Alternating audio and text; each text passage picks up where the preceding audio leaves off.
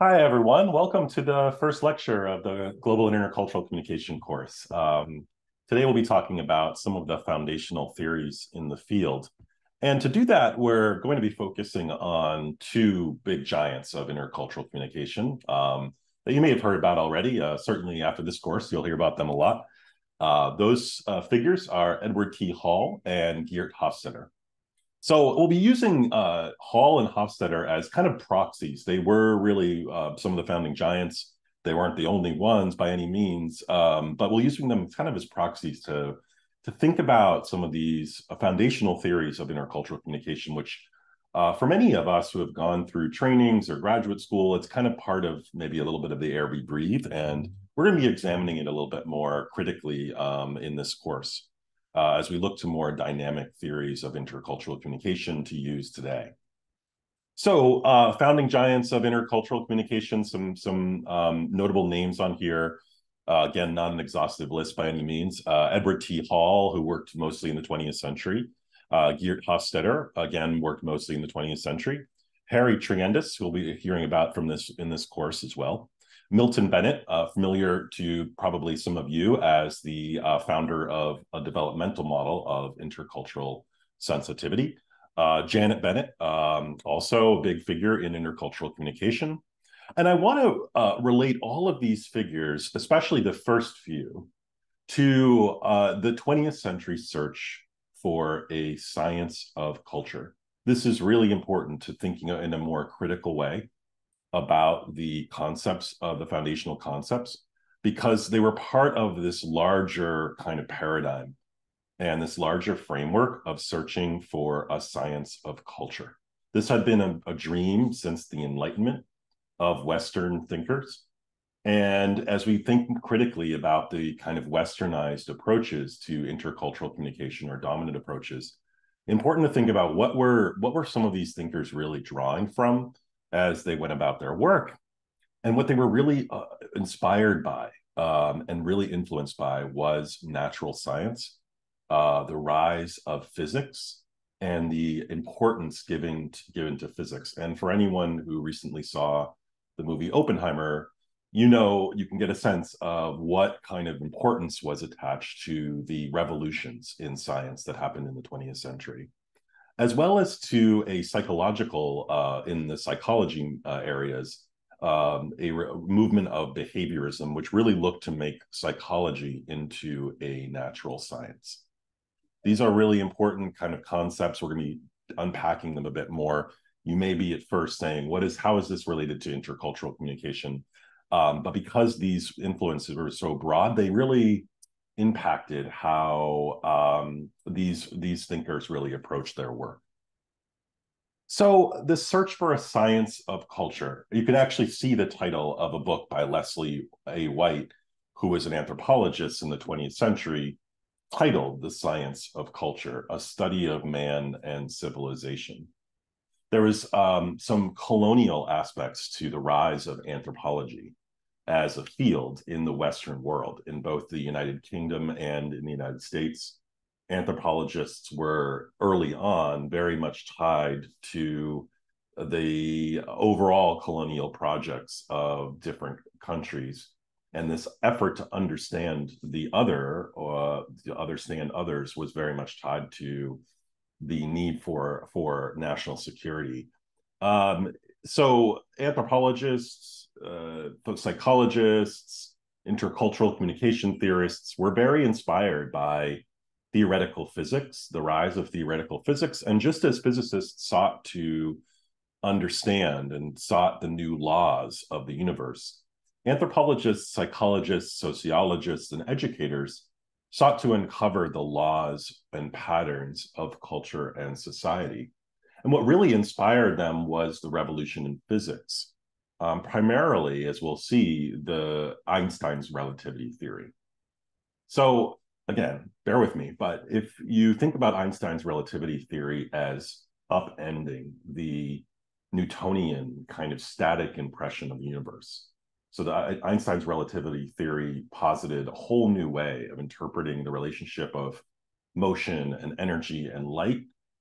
the anthropologists and intercultural communication theorists also applied the same sort of ideas that relativity of cultures, like relativity in physics, expanded the universe not into a single picture, a Western picture, but into a multiplicity.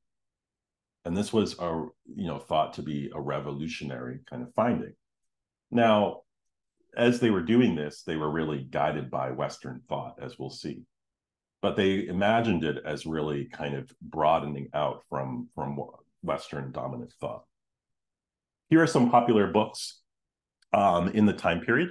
So in the 20th century, Ruth Benedict's Patterns of Culture, Claude Lévi-Strauss, The Savage Mind. Lévi-Strauss was an anthropologist, a French anthropologist who moved to the United States and was very popular. And this was one of his books, many books. And then one of the figures we're studying today, Edward T. Hall, The Silent Language, and various other books. And you can see a little bit through The Patterns of Culture by Ruth Benedict, by the kind of image in The Savage Mind, that this kind of search for laws and patterns and broad culture general approaches was very prominent in the time period.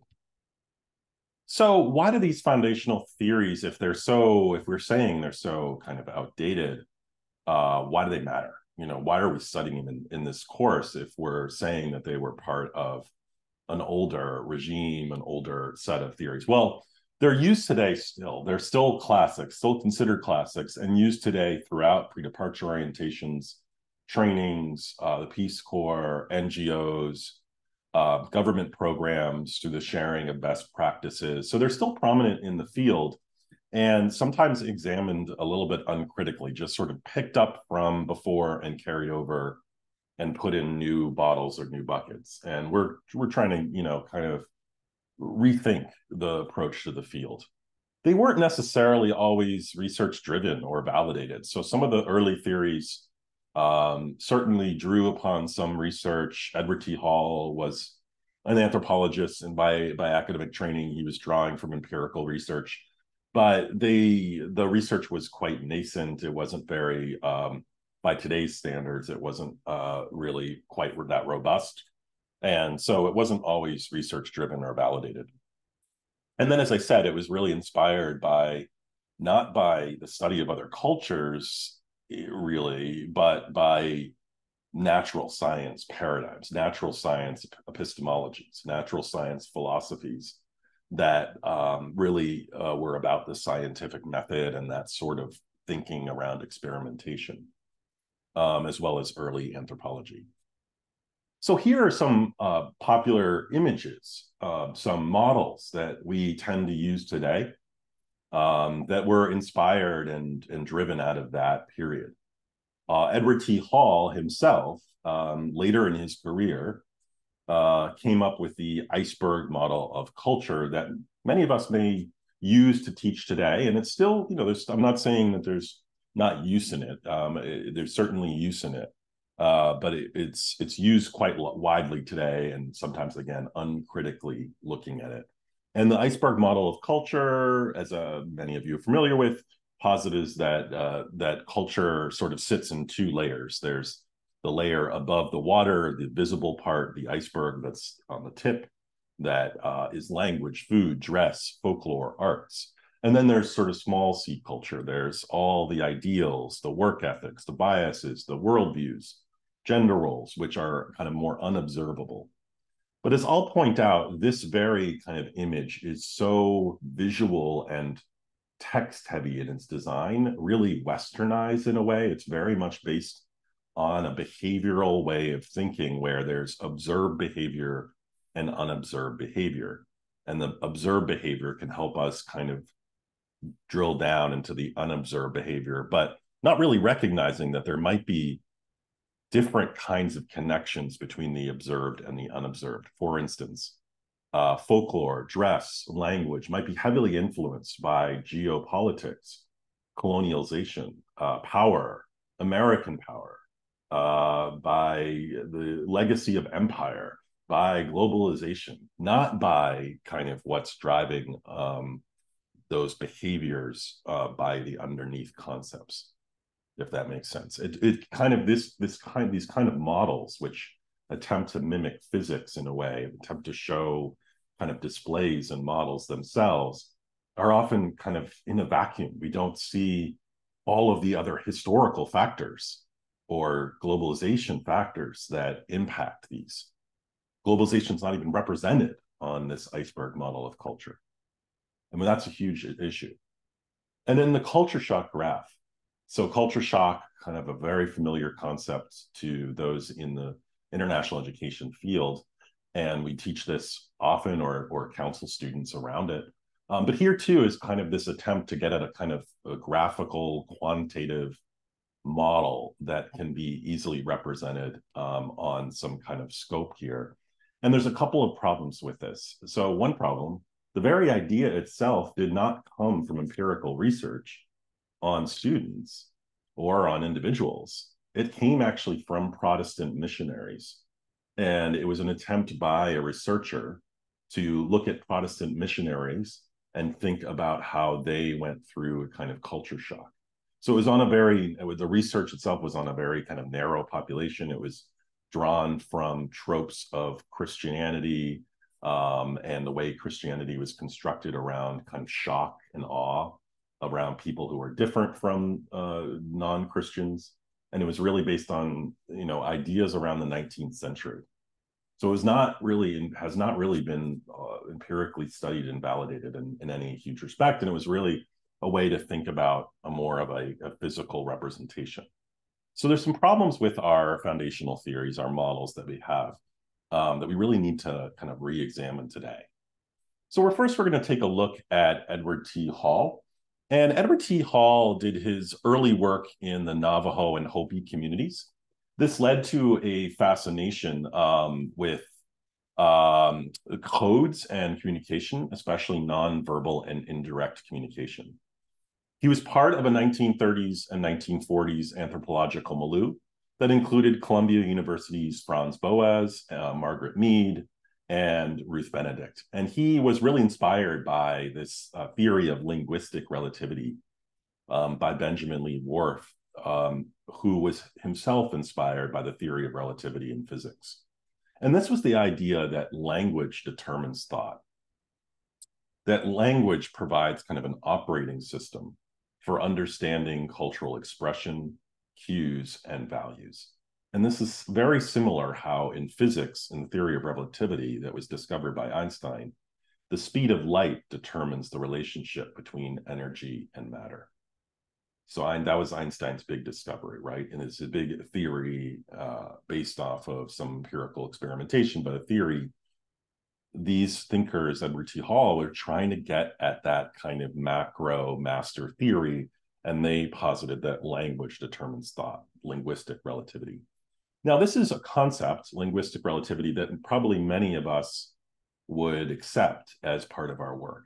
Cultural relativity, ethno-relativism, linguistic relativity. But I want to point out maybe some dangerous aspects of linguistic relativity, or thinking that language itself is the primary determiner of thought, as it can perhaps actually rarefy stereotypes, rarefy those differences, make those differences further. Edward T. Hall did his Cold War work for the Foreign Services Institute in the US Department of State, and had friendships with the linguist George Traeger, a very famous linguist in the 20th century, and Marshall McLuhan, who is famous communication specialist. You can think back to your college days of like the media is the message, right? So very concerned with the ways that cultures and people communicate. And a lot of his work where he came up with his theories were done in the context of the Cold War and the Foreign Services Institute. And you read a little bit about this in the course. These were a couple of Edward T. Hall's famous books. And we're going to just listen to a little excerpt from The Silent Language. And I'll play that in a moment. If I can get it working here. Okay, here we go. Just a few minutes.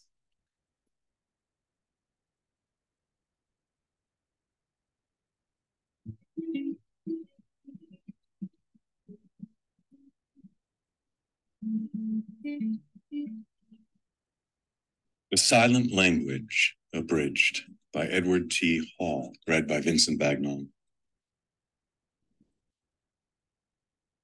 The silent language is a translation not from one language to another, but from a series of complex nonverbal contexting communications into words.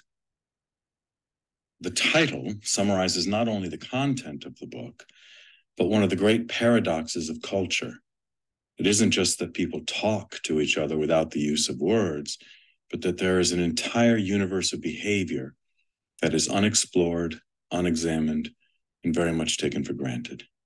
It functions outside conscious awareness and in juxtaposition to words.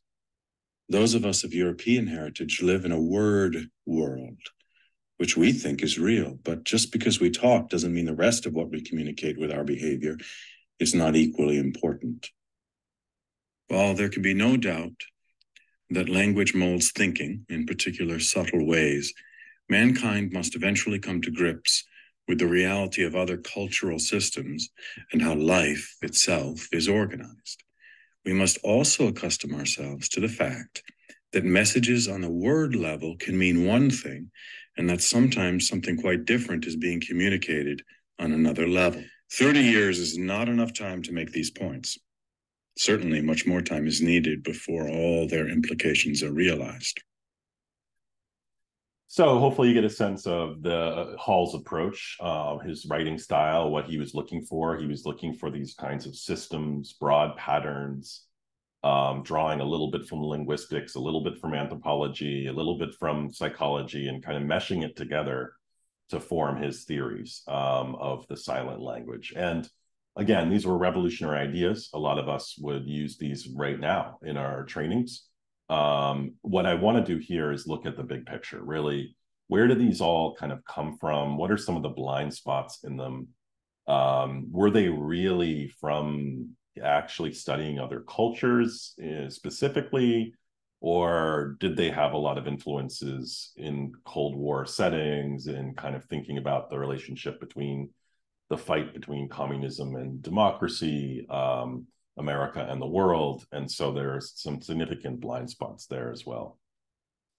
So where were some of Hall's famous foundational theories? We're going to study these in more depth, of course, in the course. But Hall famously pointed out that cultural misunderstandings were about really how different cultures perceive reality, not a failure to communicate rationally. And I want to acknowledge this was a very progressive idea in the 20th century. So there were certainly people and thinkers and forces that were thinking that, cultures were just irrational, right? That certain people were not even worth having a civilized conversation about. I want to acknowledge that for the time, Hall was quite progressive in that sense. And so his point was really that these are different. This is kind of clashes of worldviews or communication challenges around different ways of perceiving reality, including time and space, not failures to communicate rationally. And he was very much with other anthropologists at the time and advocating that more progressive point of view. So Hall's foundational theories, high context versus low context cultures, that's the one that probably many of you are already familiar with. Collectivism and individualism, how cultures view time differently. This was later termed by others chronemics to mimic proxemics, another of Hall's theories. And so later thinkers called this chronemics, which was how cultures approach the understanding of time. So this was typically divided into what Hall called polychronic and monochronic. So polychronic being in those cultural situations, those cultures, those societies in which time is thought as very fluid. There's multiple events, multiple things going on, maybe even multiple calendars. And the approach to time is very fluid. You don't have to show up when the time says you should. It's more about the enjoyment. It's more about the relationships. And this polychronic approach was more associated with collectivist cultures and with high context cultures. Whereas in monochronic time, which was typically in Western cultures like in the United States, time is viewed very in a linear fashion. There's always designated, there's an agenda, there's a time to show up. You have to be on time. Time is quantified, it's commodified. And that was associated often with individualist cultures and low context cultural situations. Those were some of the key ideas. Hall also was very famous for his study of proxemics, or how cultures view time and space. And still today, in actually many architecture programs or urban design programs, proxemics is used as ideas for designing spaces around cultural differences.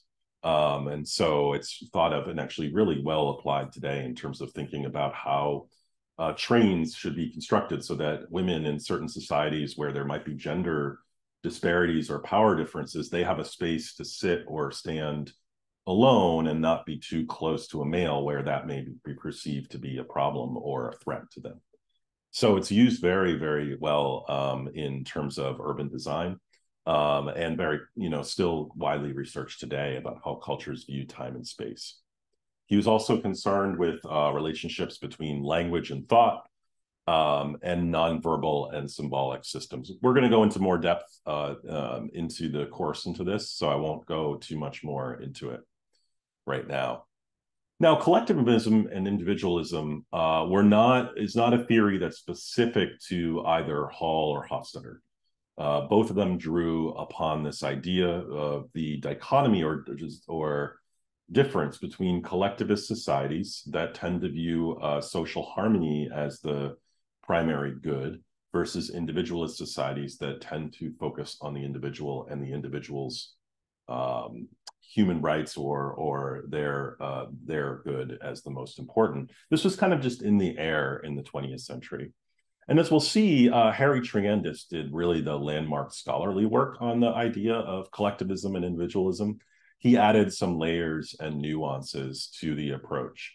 And so you see here the sort of classic dichotomy between collectivism and individualism, where collectivism is associated with Asian, some Middle Eastern and Latin American cultures, individualism with Western European, British, and American cultures, and the difference in how those two are defined. But Harry Triandis really added some additional layers. He added things like vertical versus horizontal orientations and other layers and other dimensions to really get it more nuance and not sort of put things too much, into a box. Geert Hofstadter did not directly build off of Hall's theories, but he was clearly influenced them. They didn't really cite each other that much, but they were clearly aware of each other. Geert Hofstadter did his PhD work in social psychology at the University of Groningen. And then he worked for IBM International in the 1970s and was really at the vanguard of building up the kind of expat international business thinking in the 1970s that became very popular. So he built up the personnel division, the global personnel division for IBM International, and that really solidified his interest in cross-cultural psychology. So he's built a whole brand. His family is invested in this brand, is part of the brand. The brand is definitely something that he promotes widely, or he promoted widely. And it's a whole brand of comparative psychology. The Hofstadter Insights website calls Geert Hofstadter the founder of comparative intercultural research. He's been widely influential in business. And so if you work with your business school colleagues or you're in a business school, most cultural agility programs that are in business programs now are kind of either primarily or loosely based off of his ideas. And he's famous for his Hofstadter cultural dimensions, which we'll go through in a minute. His books were Culture's Consequences and Culture and Organizations, Software of the Mind. So these were his Hofstadter's 6 national cultural dimensions. They're available on the brand's kind of website. You can actually look at all the definitions very much in depth and look at different countries and how that they scale based off of the research that Hofstadter and his team have conducted on where certain countries sit. And there are descriptions that add some nuance and updates and, variation to his general dimension scores. These dimensions are power distance. I'm not going to go through all the definitions of what these mean, but power distance, individualism and collectivism, masculinity versus femininity, which is a controversial one. but it roughly relates to how much a culture might value masculine ideals versus classical sort of feminine ideals. Again, this is very controversial. Uncertainty avoidance, long-term orientation, and indulgence. And so part of what Hofstadter was able to do with these series of 6 dimensions was move a little bit beyond some of the classical dichotomies between low context and high context, or individualism and collectivism. He was able to kind of say, well, certain cultures might score really high on one dimension and really low on another dimension. And that makes, interacting with people in those cultures not as simple as we might assume, and really thinking about how these things all kind of correlate together. So again, why do these foundational theories matter? We're going to go through some critiques of them, but they're still kind of in the air today. And the goal here in the course is really to say, what can we take from these foundational theories, if anything? Like, should we throw them out entirely?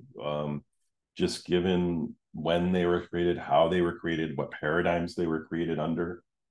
So my goal here is to sort of just poke at this a little bit and say, we need to be a little bit more critical in how we approach these topics.